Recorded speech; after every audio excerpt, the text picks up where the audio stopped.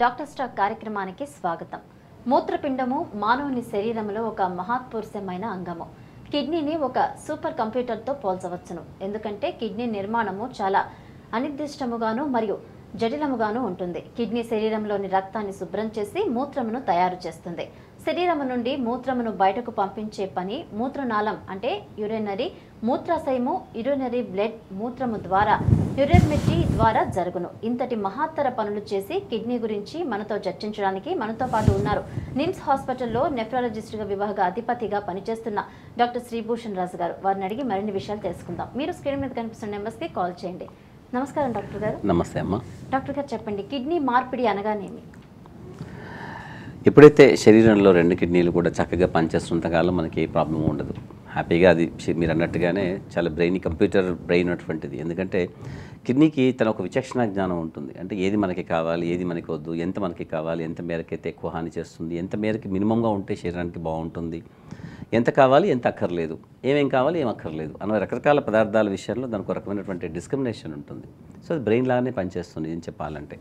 అంటే శరీరం లోపల బ్రెయిన్ ఉన్నటువంటి అవయవం అని అంటూ ఉంటుంటారు కిడ్నీని. సో ఇట్లాంటి అద్భుతమైనటువంటి కిడ్నీ మీరు చెప్పినట్టుగానే బాగా పనిచేస్తున్నప్పుడు ఎప్పుడైతే బాగా పాడైపోతుందో, పాడైపోవడం కూడా ఒక క్షణంలో ఏదో ఉన్నపళంగా ఏమీ జరగదు, చాలా రేర్గా ఉన్న సందర్భాల్లో తప్పిస్తే.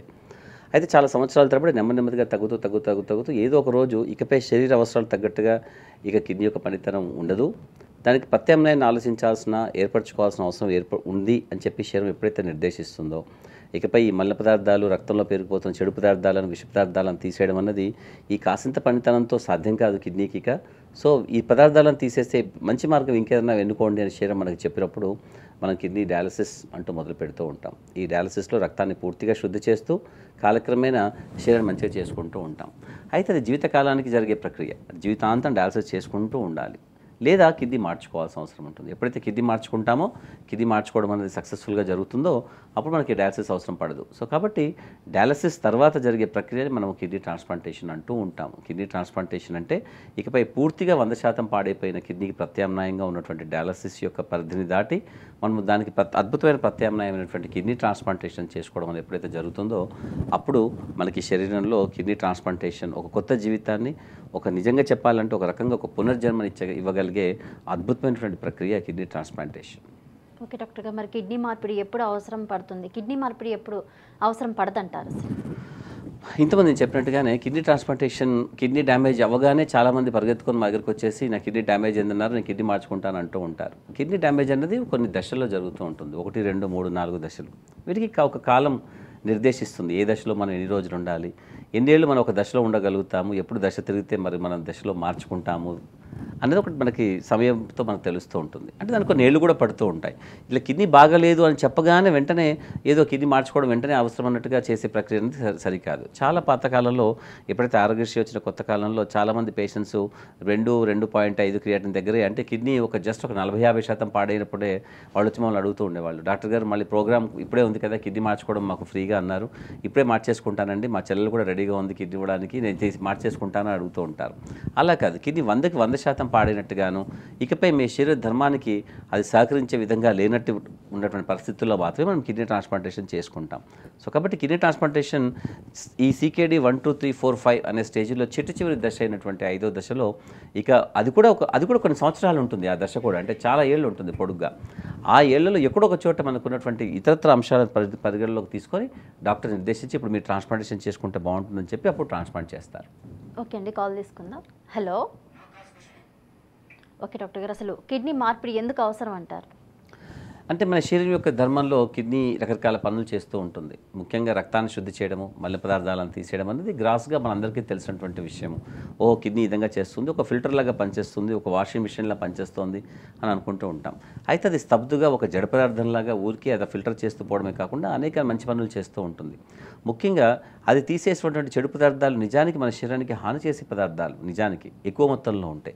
కాసింత మొత్తంలో బహుశా పెద్దగా గొప్పగా ఏమి చెడు చేయకపోవచ్చు గాక, కానీ ఎప్పుడైతే కొంచెం పెద్దగా మొత్తంలో పోతాయో అవి మనకు హాని చేస్తూ ఉంటాయి. ఇటువంటి పదార్థాలని సుమారు మనము 200 నుంచి 250 దాకా కనిపెట్టాం. 500కు పైగా ఇటువంటి పదార్థాలు మన రక్తంలో కిడ్నీ పాడైపోతున్నప్పుడు పేరుకుపోతూ ఉన్నట్టుగా మనకు సమాచారం. సో కాబట్టి ఇటువంటి పదార్థాలను తీసేయడం అనే ఒక మహత్తర కార్యక్రమానికి ఇది నిజంగానే చక్కగా చేకూరుస్తూ ఉంటుంది. అలా కాకుండా కొన్ని పనులు కూడా చేస్తుంది. ముఖ్యంగా వాటిలో ఎముకలు బలంగా ఉండడానికి మనకు కావాల్సినటువంటి క్యాల్సిట్రియాల్ అనే విటమిన్ డికి సంబంధించినటువంటి అద్భుతమైన పనితనపు రూపాంతరంగా ఉండే ఒక పదార్థాన్ని తయారు చేస్తుంది. దానికి తోడుగానే ఎరిథ్రోపాయిటిన్ అనే హార్మోన్ ఒకటి తయారు చేస్తూ ఉంటుంది. ఈ హార్మోను ఒక వెహికల్ లాగా ట్రాన్స్పోర్ట్ చేసే ఒక బస్సు లాగానో ఒక లారీ లాగానో ఒక వెహికల్ లాగా పనిచేస్తూ ఇది రక్తంలో ఉన్నటువంటి హిమోగ్లోబిన్ని అంతా కూడా తన మీద దాంతో పాటు తీసుకెళ్తూ ఎర్రత కణాల్లో పెట్టి ఎర్రత కణాల ద్వారా అది రక్తాన్ని పెంచే విధంగాను, తద్వారా ఆక్సిజన్ తీసుకుని ఆక్సిజన్ శరీరంలో ఉన్నటువంటి ప్రతి మారుమూల ప్రదేశాలకు సైతం ప్రతి కణజాలానికి సైతం తీసుకెళ్లే విధంగా ఆక్సిజన్ తోడ్పడే విధంగా ఉంటుంది. సో కాబట్టి ఎరిథ్రోపాయిటిన్ హార్మోన్ కూడా ఉంటుంది. అలాగే రెనిన్ అనబడే పదార్థం కూడా రక్తనాళాల సంకోచ వ్యాకోచాలను అది ప్రభావితం చేస్తూ బీపీ పెరిగే విధంగాను బీపీకి నియంత్రించే విధంగాను ఉన్న పదార్థం కూడా కిడ్నీలో తయారవుతుంది. సో కాబట్టి ఇటువంటి పదార్థాలు ఎప్పుడైతే తగ్గిపోతాయో కిడ్నీ బాగా పనిచేయనప్పుడు వాటి యొక్క అవసరం మన శరీరానికి ఉంటుందో అప్పుడు శరీరం నెమ్మదిగా పాడైపోవడం మొదలవుతూ ఉంటుంది. అంటే మనకు తెలియకుండానే చాలా నిశ్శబ్దంగా శరీరం లోపల అనేక మార్పులు జరుగుతూ ఉంటాయి. కిడ్నీ పేషెంట్స్ ఎప్పుడు కూడా పై కనిపించేంత మంచిగాను మంచిగా ఆనందంగాను అందంగాను కనపడరు. లోపల చాలా విచ్ఛిన్నకర ప్రక్రియలు విధ్వంసకర ప్రక్రియలు జరిగిపోతూ ఉంటాయి. వీటన్నిటికీ అనుగుణంగా శరీరం పాడైపోతున్నప్పుడు వాటికి ఆపడానికి శక్తి ఉన్నటువంటి మందులు మన దగ్గర అంటూ ఏమీ ఉండవు. సో కొన్ని విధాలుగా ఒక 40-50% దాన్ని బాగా జరిగినా ఇంకొక 40-50% పైగా మనం బాగా చేయలేని పరిస్థితి ఎక్కువగా ఉంటుంది. కాబట్టి ప్రత్యామ్నాయం అనేది డయాలసిస్ రూపంలోనూ తర్వాత ట్రాన్స్ప్లాంటేషన్ రూపంలోనూ చేసుకోవాలి. కిడ్నీ ఫెయిల్ అయిన వాళ్ళకి డయాలసిస్ అనేది కేవలం ఒక తాత్కాలిక ప్రత్యామ్నాయం లాంటిదే. అంటే కిడ్నీ 24 గంటలు పనిచేస్తూ ఉంటుంది. 24/7 దాని పని ఉంటుందని అనుకుందాం. కానీ మనం డయాలసిస్ మాత్రం కేవలం కొన్ని గంటలే చేస్తాం. అది కూడా రోజు విడిచి రోజు చేస్తాం. రోజుకి 4-5 గంటల చొప్పున రోజు విడిచి రోజు చేస్తే వారానికి కనీసం 12 గంటలు 4-3-12 గంటలు డయాలసిస్ చేసుకుంటే మన శరీరానికి సరిపడే విధంగా ఒక కిడ్నీ యొక్క పనితనం జరగబడుతుంది ఈ డయాలసిస్ అనే ప్రక్రియ ద్వారా. అంటే కిడ్నీ లేనప్పటికీ కూడా కిడ్నీ చేసే పనిలో కనీసం ఒక 15-20% ఈ డయాలసిస్ ప్రక్రియ చేయగలుగుతోంది. మిగతాదంతా కూడా మన మందు రూపంలో మిగతా ఇతర విషయాల రూపంలో మనం తీసుకోవాల్సిన అవసరం ఉంటుంది.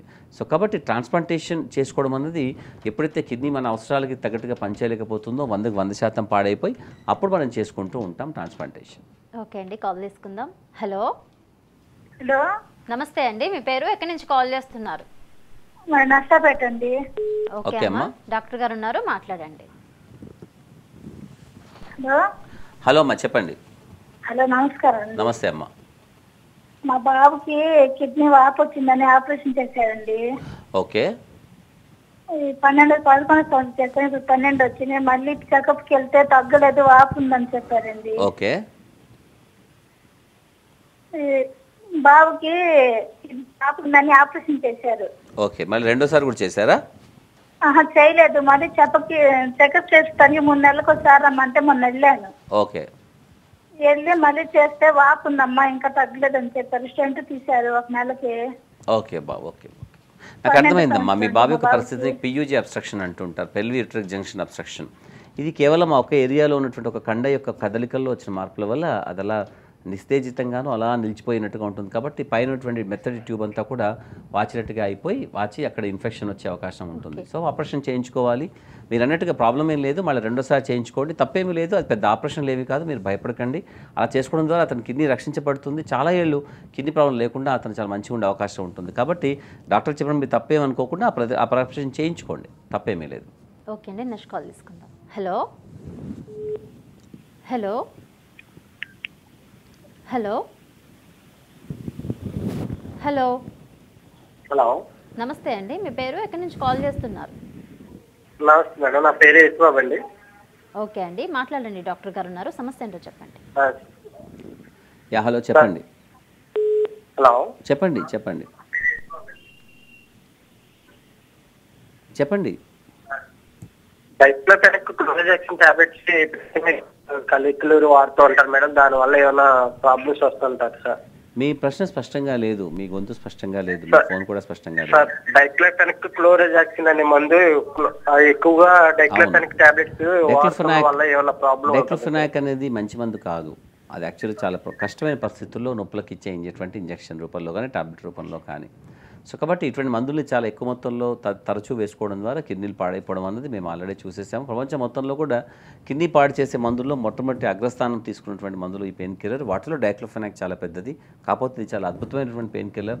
మీరు ఇంజెక్షన్ తీసుకుంటే నొప్పి జడాల్మని తగ్గిపోతుంది, ఇంకా మళ్ళీ మళ్ళీ రాకుండా బోల్డని రోజులు మీకు నొప్పి రాకుండా ఉంటుంది. కాకపోతే ఏంటంటే అది చాలా అదే సమయంలో చాలా నిశ్శబ్దంగా శరీరం లోపల ఉన్నటువంటి అవయవాలను పాడు చేసి, ముఖ్యంగా కిడ్నీలని లివర్ని పాడు చేస్తూ, ప్రధానంగా కిడ్నీని ఎక్కువగా పాడు చేసే అవకాశం ఉంటుంది. ఒకవేళ కిడ్నీ పాడవలేదని మీరు అనుకున్నా, లేదా పాడైపోయినట్టుగా అనిపించి మళ్ళీ తిరిగి బాగైందని మీరు అనుకున్నా, అది చాలా తాత్కాలికమే. దాని ప్రభావం కిడ్నీ మీద ఉంటుంది. చాలా దీర్ఘకాలికంగా కూడా ఇది కిడ్నీని పాడు చేసే అవకాశం ఉన్నటువంటిది. ఎవరైతే పొలోమని రెగ్యులర్గా వేసుకుంటూ పోతారో నొప్పులకి అవలాయిలంటూ, ముఖ్యంగా గ్రామీణ వాతావరణంలో ఆర్ఎంపీలు వీళ్ళందరూ కూడా చాలా ఎక్కువగా ఎంకరేజ్ చేస్తూ ఉంటారు ఇటువంటి మందుల్ని. సో వాళ్ళంతా కిడ్నీలో ఎక్కువగా పాడు చేసే మందులు ఎక్కువగా ఇస్తూ ఉంటారు, యాంటీబయాటిక్స్లోనూ దీనిలో పెయిన్ కిల్లర్స్లోనూ కూడా. మేము ఎన్నిసార్లు చెప్పినా కూడా చాలామంది వచ్చే ఆర్ఎంపీలు సైతం వాళ్ళు పెద్దగా అర్థం చేసుకోరు. అదేంటో నాకు తెలియదు. ఆ సిస్టమ్ అంతా కూడా చాలా గజిబిజిగా ఉంటుంది. సో ఎక్కువ మంది అనవసరంగా ఇప్పుడున్నటువంటి 50లో 60లో 70లో ఉన్నటువంటి వాళ్ళు చాలామంది అనవసరంగా వేసుకున్నటువంటి మందుల ద్వారా కాంప్లికేషన్ తెచ్చుకొని కిడ్నీలు పాడు చేసుకొని వస్తూ ఉన్నారు. సో డైక్లోఫెనాక్ లాంటి మందులు ఎప్పటికీ మీరు వేసుకోకూడదు. అత్యంత కష్టమైన క్లిష్టమైన పరిస్థితుల్లో మాత్రమే మీరు ఇటువంటి టాబ్లెట్స్ కానీ ఇంజెక్షన్ రూపంలో కానీ ఈ మందుని తీసుకోవాలి. ఓకే డాక్టర్ గారు, అసలు కిడ్నీ మార్పిడి వల్ల ఎటువంటి లాభాలు కలవంటారు? కిడ్నీ మార్చుకోవడం ద్వారా మనకి ఒక మంచి జీవితాన్ని తిరిగి పొందగలిగే అవకాశం ఉంటుంది. ఇది ఒక విధంగా చెప్పాలంటే కిడ్నీ మార్చుకోవడం అనేది ఒక పునర్జన్మ లాంటిది. పునర్జన్మం మనం పొందుతున్నాము అనుకుంటే దానికి ఒక ప్రత్యేకమైనటువంటి ఒక కారణం ఉంటుంది. కారణం ఏంటంటే మళ్ళీ మనం బహుశా ఇంకా మంచిగా ఉండడానికి అని. ఎవరైతే కిడ్నీ ట్రాన్స్ప్లాంట్ చేసుకొని 10-15 ఏళ్ళు 20 ఏళ్ళకి పైగా ఉన్నారో వాళ్ళు చాలా అద్భుతమైనటువంటి జీవితాన్ని గడపడమే కాదు, వారు మిగతా వాళ్ళకి కూడా చాలా ఆదర్శపరమైనటువంటి జీవితాన్ని కూడా గడిపిన సందర్భాలు మేము చూస్తాం. అంటే ఒక జబ్బు చేత 2 కిడ్నీలు పాడైపోయిన తర్వాత ఇక లాభం లేదనుకున్నటువంటి పరిస్థితుల్లోంచి డయాలసిస్ ట్రాన్స్ప్లాంటేషన్ వాళ్ళని వెనక్కి తీసుకొచ్చి మళ్ళీ తిరిగి నిల్చోబెడుతుంది సమాజంలో. సో అది చాలా అద్భుతమైన ప్రక్రియ. అందుకోసమని. ఓకే అండి, కాల్ తీసుకుందాం. హలో హలో హలో, నమస్తే అండి, మీ పేరు ఎక్కడి నుంచి కాల్ చేస్తున్నారు? భీమడోల్ నుంచి అండి. ఓకే అండి, సమస్య అండి, డాక్టర్ గారు ఉన్నారు, చెప్పండి. నా పేరు భీమడోల్ సార్. ఓకే, హలో చెప్పండి సార్. నమస్తే సార్. చెప్పండి. సార్ మా అబ్బాయికి క్రియేటినిన్ 8 వచ్చింది సార్. సింగిల్ కిడ్నీ ఉంది. ఓకే, అది మా అబ్బాయికి సింగిల్ కిడ్నీ సార్. ఓకే, అది మామూలుగా 8 వచ్చింది సార్. ఇప్పుడు ఓకే, అది మందులు వాడుతున్నాం సార్, ఎంత వాడినా తగ్గట్లేదు అండి. వస్తుంది క్రియాటినిన్ 8 అంటున్నారా మీరు? మీ టీవీ చూస్తూ వినొద్దండి, దయచేసి డాక్టర్ గారు చెప్పేదేంటో వినండి. హలో, క్రియేటినిన్ ఇప్పుడు ఈ ప్రస్తుతానికి ఉంది సార్. ఎంత ఉంది? 8 ఉందా ఇప్పుడు?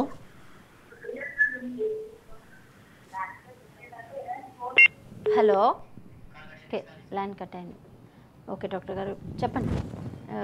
కిడ్నీలో మార్పులకు సంబంధించి మరిన్ని వివరాలు తెలుసుకునే ముందు కాల్ తీసుకుందాం. హలో హలో, నమస్తే అమ్మా, మీ పేరు ఎక్కడి నుంచి కాల్ నమస్కారం అండి. చేస్తున్నారు? నా పేరు పద్మావతి అండి, గుంటూరు నుంచి అండి. ఓకే అమ్మా, సమస్య అండి, డాక్టర్ గారు ఉన్నారు, చెప్పండి. డాక్టర్ గారండి, నమస్కారం అండి. నమస్తే అమ్మా. నమస్కారం అండి. నమస్తే అమ్మా, చెప్పండి. నాకు స్టోన్ చెప్పారండి కిడ్నీలో ఎడం వైపు. పెద్దదే అన్నారు, 17 mm అన్నారండి. మనకు ఒకసారి స్కానింగ్ తీపించుకుంటే అప్పుడు నొప్పి కనిపించింది, మళ్ళీ నొప్పి కనిపిస్తే రమ్మన్నారు. నాకేం అనిపించలేదండి, అన్ని అయినా వెళ్ళి తీయించుకోవాలా స్టోను? నిజానికి మీరు చెప్పిన పద్ధతి ప్రకారం 17 mm ఉందనో 1.7 cm ఉందనో ఆ స్టోన్ పక్కకి ఎక్కడో ఉంది, మీకు నొప్పి కలిగేయటం లేదు అనుకున్నప్పుడు దాన్ని తీసుకోవాల్సిన ఆవశ్యకత ఉందని మీరు అనుకోరు. నిజంగా తీయాల్సిన అవసరం కూడా ఉండకపోవచ్చు. కాకపోతే ఏంటంటే అక్కడ కూర్చున్నటువంటి రాయి ఊరికే ఖాళీగా కూర్చోదు. శరీరం లోపల ఎలా ఉంటుందనంటే ఒక అవసరమైన పదార్థం అనవసరమైన ప్రదేశంలోనూ, ఒక అనవసరమైన పదార్థం అవసరమైన ప్రదేశంలోనూ ఉండకూడదు. ఇది శరీర ధర్మానికి విరుద్ధం. కిడ్నీ లోపల ఉన్నటువంటి ఆ మూత్రనాళ వ్యవస్థలో ఏదైతే ప్రదేశం ఉంటుందో ఆ ప్రదేశంలో కేవలం మూత్రం మాత్రమే ప్రవహిస్తూ ఉండాలి, ఇంకే పదార్థం ఉండడానికి లేదు. సో కాబట్టి అక్కడ ఉన్నటువంటి ఈ రాయి అనేది అక్కడ చుట్టూ ఉన్నటువంటి ఆ కిడ్నీ లోపల మార్పులు చేసి అక్కడ ఇన్ఫెక్షన్ చేసి మచ్చలు చేస్తూ ఉంటుంది. మళ్ళీ తరచూ మీకు ఇన్ఫెక్షన్స్ వస్తూ ఉంటాయి. ముఖ్యంగా మీరు స్త్రీలు కాబట్టి మీకు యూరినల్ ఇన్ఫెక్షన్ వచ్చే అవకాశం ఎక్కువగా ఉంటుంది. కాబట్టి దానికి ఇది ఒక మంచి గొప్ప ప్రదేశంలాగా, ఒక అడ్డాలాగా తయారవుతుంది. అన్ని బ్యాక్టీరియా వచ్చి దాని మీద చుట్టూ ఆడుకుంటూ ఉంటాయి.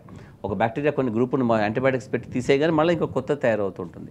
కాబట్టి ఒక కారణం చేత మీరు ఆ రాయిని అక్కడ పెట్టుకోకూడదు. ఇంకోటి, ఒకవేళ పొరపాటున రాయి జారి ఎక్కడో మార్గ మధ్యలో అడ్డుగా మూత్రనాళ మధ్యలో అడ్డుపడింది అనుకోండి, మీకు అది చాలా విపరీతమైనటువంటి పెయిన్ వస్తూ ఉంటుంది, మీరు తట్టుకోలేకపోతారు. సో దానికోసం వల్ల కూడా మనం అంతగా దాన్ని పెట్టుకోవాల్సిన అవసరం లేదు. మన శరీరానికి కావాల్సిన పదార్థాలు మాత్రమే మన శరీరంలో ఉండాలి. ఏదైతే అనవసరమైన అనుకుంటామో వాటిని మనం పెట్టుకోవాల్సిన అవసరం లేదు శరీరంలో. ఓకే డాక్టర్ గారు, నెక్స్ట్ కాల్ తీసుకుందాం. హలో హలో నమస్తే అండి, మీ పేరు ఎక్కడి నుంచి కాల్ చేస్తున్నారు? మేడం, మీరు రాయచూరు నుంచి ఫోన్ చేస్తున్నా మేడం, మళ్ళీ వస్తున్నా. చెప్పండి. ఓకే అండి, మాట్లాడండి. సార్ నమస్తే సార్. నమస్తే అండి. నాకు చెవులో ఆపరేషన్ చేశారు సార్. చెవు చీమ్ కారుతా ఉంది. ఓకే. ఆపరేషన్ చేశారు సార్. ఓకే. ఆపరేషన్ చేసి కూడా దాదాపు 15-18 ఇయర్స్ అయింది సార్ నాకు. ఓకే. ఈ చెవులు లోపల పూర్తిగా వినపడదు సార్. ఓకే. ఆ చెవులు వచ్చి గూలి అంతా ఎరకపోయి సార్ కొద్దిగా ప్రాబ్లం, కొద్దిగా ఇబ్బందిగా పెడుతుంది. ఓకే. ఇబ్బందిగా పడుతుంది సార్. ఓకే. దానికి ఏమన్నా చెప్తారా సార్?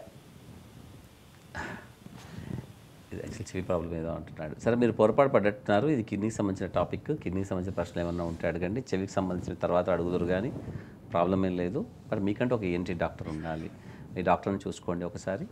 ఓకే డాక్టర్ గారు, నెక్స్ట్ కాల్ తీసుకుందాం. హలో హలో నమస్తే అండి, మీ పేరు ఎక్కడి నుంచి కాల్ చేస్తున్నారు? ఉయ్యూరు నుంచి అండి. ఓకే అమ్మా, సమస్య ఏంటో చెప్పండి, డాక్టర్ గారు ఉన్నారు. హలో హలో అమ్మా, చెప్పండి. హలో, మీరు దయచేసి టీవీ చూడొద్దమ్మా. టీవీ చూడట్లేదు మేడం. సమస్య ఏంటో డాక్టర్ గారికి చెప్పండి. కిడ్నీలకు నమస్తే డాక్టర్ గారు. నమస్తే అమ్మా, చెప్పండి. మా అమ్మగారికి కిడ్నీ ప్రాబ్లం ఉందండి. ఓకే. క్రియేటిన్ వచ్చి 2.8 అండి. ఓకే. చూపించుకుంటున్నారు రెగ్యులర్గా డాక్టర్కి? 2.8. కాకపోతే లైఫ్ లాంగ్ మెగా3 సోడియం అది వాడొచ్చండి. బిళ్ళలు కనుక్కుందామని చేశాను. వాడచ్చమ్మా. మీ క్రియాటిన్ తనది బాగాలేదు కాబట్టి కిడ్నీ సుమారు 80-85% పాడినట్టుగా మీ రిపోర్ట్స్ ప్రకారంగా కనపడుతుంది. కాబట్టి ఈ మందులు జాగ్రత్తగా వేసుకోవాలి. మీరు చెప్పిన మందులు ఏదైతే డాక్టర్ ఎవరైతే రాస్తారో మందులు జాగ్రత్తగా వేసుకోండి. మోస్ట్ ఇంపార్టెంట్ బీపీ కంట్రోల్ పెట్టుకోండి. ముఖ్యంగా non vegetarian diet, chicken, mutton, fish లాంటి పదార్థాలు తగ్గించండి. పళ్ళు పలసలు కొబ్బరి నీళ్ళు తీసుకోకూడదు. కేవలం యాపిల్ పండు, బొప్పాయి పండు లాంటివి తీసుకోండి. వెజిటేరియన్ ప్రోటీన్ ఉన్న మంచి పప్పులు, ధాన్యాలు చక్కగా తీసుకోండి. శారీరక శ్రమ మంచిగా చేయమని చెప్పండి. తరచుగా కనీసం 1-2.5 లీటర్లు మంచినీళ్ళని కూడా మంచిగా తాగమని చెప్పండి. ఇటువంటి జాగ్రత్తల ద్వారా మీకేమీ ప్రాబ్లం లేకుండా ఉంటుంది. మందులు తీసుకోండి. అది చాలా ఏళ్ళు అక్కడే ఉండిపోయే అవకాశం ఉంటుంది. మరింత డిటరేట్ కాకుండా, కొత్త కాంప్లికేషన్స్ రాకుండా చూసుకునే అవకాశం ఈ మందుల ద్వారా ఉంటుంది. పాడైపోయిన కిడ్నీని బాగు చేసే మాత్రమే మందులు అంటే ప్రపంచంలో దొరకవు. ఎందుకంటే ప్రకృతి విరుద్ధం. కానీ మిమ్మల్ని మీరు బాగా పెట్టుకునే మంచి మందులు మాత్రం దొరుకుతాయి. అది వేసుకోండి. మిమ్మల్ని మీరు బాగా చూసుకోండి. ఓకే డాక్టర్ గారు, కాల్ తీసుకుందాం. Hello hello hello hello hello, చెప్పండి మేడం. మీ సమస్య అంటే ముందు డాక్టర్ గారికి చెప్పండి. మీ పేరు ఎక్కడి నుంచి కాల్ చేస్తున్నారో చెప్పి డాక్టర్ గారితో మాట్లాడండి. నమస్కారం సార్. నమస్తే. నా పేరు వెంకన్న సార్, మాది మిరాగూడెం. ఓకే. నల్గొండ డిస్టిక్. ఓకే అండి. సార్, నేను కిడ్నీ ప్రాబ్లం వచ్చి ఒక 4 months అవుతుంది సార్. అయ్యో. 4 months అవుతుంది నేను వాడుతున్నా. ఆల్రెడీ బయాప్సీ చేసింది సార్. ఓకే. ఏమని చెప్పారు? బయాప్సీ చేసి ముక్కలో ఏం రిపోర్ట్ వచ్చింది? రిపోర్ట్ ఏమొచ్చిందో కానీ బయాప్సీ చేసి ఒక 6 నెలల మెడిసిన్ వాడితే తగ్గిపోద్దామని చెప్పారు. ఓకే.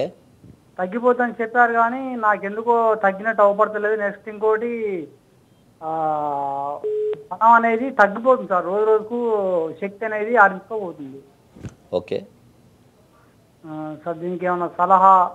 మెడిసిన్ మాత్రం ఇంజెక్షన్ వాడమని చెప్పారు సార్. 1 నెల ఇంజెక్షన్, 1 నెల ఇంకేదో ఇచ్చిండు.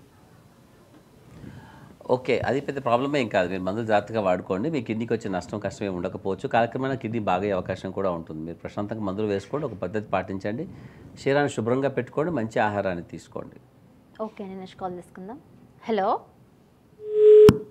హలో హలో నమస్తే అండి, మీ పేరు ఎక్కడి నుంచి కాల్ చేస్తున్నారు? మాది వెస్ట్ గోదావరి మేడం, జంగాటి కూడా మేడం మాది. ఓకే అండి, మీ సమస్య ఏంటో డాక్టర్ గారు ఉన్నారు, చెప్పండి. సార్, నేను కిడ్నీ డ్యామేజ్ పేషెంట్ సార్. నేను హలో చెప్పండి. నేను ట్రాన్స్లేషన్ ప్రిపేర్ అవుతున్నాను సార్. ప్రిపేర్ అవ్వచ్చు సార్ అది. హలో, మీ వాయిస్ గొంతు స్పష్టంగా లేదు నాన్న. మేడం, నేను kidney damage patient. Translation dialysis చేసుకుంటూ ఉన్నావా?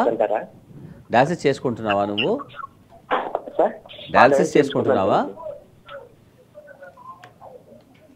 వీక్లీ ట్రై చేస్తున్నా సార్ డయాలసిస్ సార్. నాకు హలో ఓకే ఓకే డాక్టర్ గారు చెప్పండి, ఇప్పుడు కిడ్నీ మార్పిడి యొక్క నష్టాలు ఏంటంటారు అసలు ముఖ్యంగా? కిడ్నీ మార్పిడితో నష్టాలు అంటూ ఏముండవు, ఎందుకంటే శరీరాన్ని మంచిగా చూసుకునే ప్రక్రియ. కానీ కిడ్నీ ట్రాన్స్ప్లాంటేషన్ యొక్క ప్రక్రియని ఉపయోగించుకోలేని వాళ్ళు చాలామంది ఉంటారు. నష్టం అంటే ట్రాన్స్ప్లాంటేషన్ ప్రక్రియలో కొంచెం మందులు ఆసుయిట్గా చేసినా కూడా రకరకాల కాంప్లికేషన్స్ వస్తాయి. ఉదాహరణకి మనం ట్రాక్రోలిమాస్ మైక్రోఫిలాంటి మందులు, ఇమ్యూనో సప్రెషన్ చేసే మందులు వాడుతూ ఉంటాం. అంటే రోగ నిరోధశక్తిలో మార్పులు చేస్తూ ఉంటాయి. అంటే కిడ్నీ మీద ఒక గుడ్డ కప్పేసి అది కనిపించకుండా మనం చేయడం లాంటిది. ఈ గుడ్డని కూడా మందులని వెళ్ళి ఆ గుడ్డలో పరుచుకుపోతాయి. అంటే నిజంగా థియరిటికల్గా అలా జరుగుతాయి, అంటే లిటరల్గా జరగదు కానీ బట్ ఆల్మోస్ట్ అలాగే అన్నట్టు. అంటే మన కంటికి కనిపించదు, దాని యొక్క శరీరం తనని గుర్తించదు. ఈ కిడ్నీ నాది కాదు, పరాయిది, శరీర లోపల వచ్చేసిందన్న విషయాన్ని దాదాపుగా పరాయి పదార్థాలన్నీ గుర్తించే కూడా మన శరీరానికి ఒక పద్ధతిగా ఒక ఇమ్యూన్ సిస్టమ్ అంటూ ఉంటాం. అంటే రోగ నిరోధక శక్తిని కలిగినటువంటి ప్రక్రియ అది. అదంతా మనకు శరీరంలో ఆల్రెడీ ఇన్బిల్ట్గా ఉంటుంది. బయట నుంచి వచ్చే ఏ పదార్థాన్ని కూడా ఇది నాది కాదు కిడ్నీ శరీరం వాటిని రిజెక్ట్ చేస్తూ ఉంటుంది. అయితే ఇక్కడ ఏంటంటే కొత్తగా వచ్చిన శరీరం లోపలికి వచ్చినటువంటి గమ్మత్తైన పదార్థాలు ఇవన్నీ కూడా శరీరం వాటి పట్ల ఆశ్చర్యపోయి ఇదంతా ఎవరు ఎక్కడి నుంచి వచ్చాయి అన్నట్టుగా చూస్తూ ఉంటుంది అన్నట్టు. మనం ఏం చేస్తామంటే మందుల రూపంలో దానిపైన ఒక గుడ్డ గప్పి కనిపించకుండా మనం చేస్తూ ఉంటాం. కానీ ఏదో ఒకరోజు నెమ్మదిగా ఆ ప్రభావం పోతుంది. కాబట్టి శరీరంలో ఉన్నటువంటి ఆ కిడ్నీ బయట నుంచి వచ్చిన పరాయి కిడ్నీ అది నెమ్మదిగా శరీరంలో ఉన్న పదార్థాలకు ఎక్స్పోజ్ అవుతుంది. అప్పుడు శరీరంలో అన్ని పదార్థాలకు అరే ఇది నాది కాదు అని చెప్తూ ఉంటాయి. దాని రిజెక్షన్ అంటూ ఉంటాం. అది అక్యూట్గా కానీ కొన్ని వారాల రోజుల్లో, లేదా క్రానిక్ అంటే కొన్ని నెలల సంవత్సరాల్లో కూడా జరిగే అవకాశం ఉంటుంది. కాబట్టి ఎప్పుడైనా కూడా ట్రాన్స్ప్లాంటేషన్ అయిన తర్వాత ఎప్పటికీ కూడా జీవితకాలానికి దీర్ఘకాలికంగా ఒక ప్రణాళికబద్ధంగా ఉన్నటువంటి మంచి జీవితాన్ని గడపడం అనేది చాలా అవసరం. చాలామంది అది తెలుసుకోరు. రెండవది ఏమిటంటే రిజెక్షన్ అనేది కిడ్నీ పోవడం వరకు, కానీ కొంతమంది ప్రాణాన్ని పోయే పరిస్థితి ఏర్పడుతుంది. అప్పుడు బాగా సెప్టిక్ అయిపోతూ ఉంటారు, ఇన్ఫెక్షన్స్ వస్తాయి. మన భారతదేశంలో టీబీ లాంటివి చాలా పెద్ద జబ్బులు. టీబీతో కూడా బోల్డంతమంది కిడ్నీ ట్రాన్స్ప్లాంటేషన్ పేషెంట్స్ చనిపోతున్నారు జనరల్ పాపులేషన్లానే. బట్ ఇన్ఫెక్షన్స్ రాకుండా చూసుకునే మంచి పద్ధతి కూడా వాళ్ళు చూసుకోవడం చాలా మంచిది. స్వతహాగా మీకు పెద్ద కష్టమే ఉండదు. ఒకటి ఆర్థికపరమైన కష్టాలు వస్తాయి. పిల్లలందరికీ ఇక్కడ కావాల్సిన డబ్బులు పక్కన పెట్టుకుని తల్లిదండ్రులకు ఆ డబ్బు తీసుకొని వాళ్ళ ఆరోగ్యం కోసం ఖర్చు పెడుతూ ఉంటారు. అది చాలా కష్టంగా ఉంటుంది చాలా చెప్తే వినడానికి కూడా. కాకపోతే ఏంటంటే తప్పనిలేక పరిస్థితి. అటువంటి సైన్స్లో ఉన్నటువంటి ప్రక్రియలన్నీ వాడుకుంటూ శరీరాన్ని ధర్మాన్ని మంచి పెట్టుకోవాలనుకుంటే తప్పనిసరిగా డయాలసిస్ ట్రాన్స్ప్లాంటేషన్ అవసరం అవుతాయి. అవన్నీ కూడా ఖర్చుతో కూడుకున్న వ్యవహారాలు. అవన్నీ కూడా ఖర్చు తక్కువ అవుతుంది అనుకుంటే సాధ్యం కాదు. ఓకే అండి, కాల్ తీసుకుందాం. హలో హలో హలో, నమస్కారం. నమస్తే అండి, మీ పేరు ఎక్కడి నుంచి కాల్ చేస్తున్నారు? భువనగిరి నుంచి వెళ్ళమ్మా. చెప్పండి. పేరు వినయ్. మాట్లాడండి డాక్టర్ గారితో. హలో చెప్పండి. చెప్పండి సార్, మా మదర్ కిడ్నీ ప్రాబ్లం తోటే చనిపోయింది సార్. అయ్యో. అయితే దానికి కిడ్నీ ప్రాబ్లం ఉందని తెలియనికి ఏంది సార్, క్రియాటిన్ ఒకటే ఉంటుందా సార్ టెస్ట్? అవునండి, కిడ్నీ క్రియాటిన్ ఒకటే కాదు, దానికి వేరే కొన్ని పదార్థాలు కూడా చేసుకోవచ్చు. అలాగే అల్ట్రాసౌండ్ స్కాన్ కూడా చేసుకొని కిడ్నీ యొక్క ఆకారంలో మార్పులు ఏమన్నా కూడా చూసుకోండి. క్రియాటిన్ అనేది ప్రధానమైనటువంటిది. క్రియాటిన్ మాత్రమే ఒకటే మీ శరీరంలో కిడ్నీ యొక్క ఆరోగ్యానికి పూర్తి సూచికగా ఉండజాలదు. కాబట్టి రకరకాల పరీక్షలు చేసుకోవాలి. అల్ట్రాసౌండ్ స్కాన్ కూడా చేసుకోండి. మీ కిడ్నీ యొక్క ఆకారం పనితనంలో ఏ మార్పులు ఉన్నాయో, ఒక తేడాలు ఏమైనా ఉంటే అందులో కనపడుతూ ఉంటాయి. ఓకే డాక్టర్ గారు, అసలు కిడ్నీలకు సంబంధించి సమస్యలు ఎలా వస్తాయి, ట్రీట్మెంట్ ఎలా ఉంటుందో చాలా చక్కగా తెలియజేశారు. ధన్యవాదాలు. చూసారు కదండి, ఇది ఇవాళ డాక్టర్ స్టాక్ నెఫ్రాలజీ కార్యక్రమం. మరో కార్యక్రమంలో మళ్ళీ కలుద్దాం. అంతవరకు సెలవు. నమస్తే.